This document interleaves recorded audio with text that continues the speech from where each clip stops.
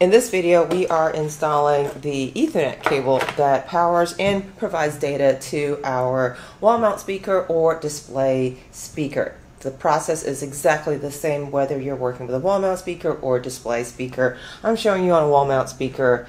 In a previous video, we unboxed and we removed the side from this speaker. And so you want to plug your Ethernet cable into this port right here. This edge, clip it right here.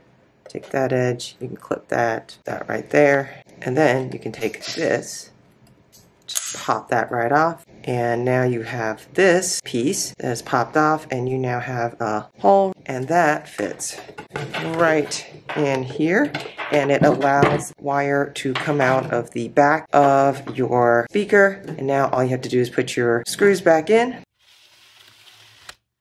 This would mount to the wall, and then after you have this mounted to the wall, simply thread your screw, pop that right on, take your screws, and attach your IP speaker or IP display to the wall bracket using the provided screws.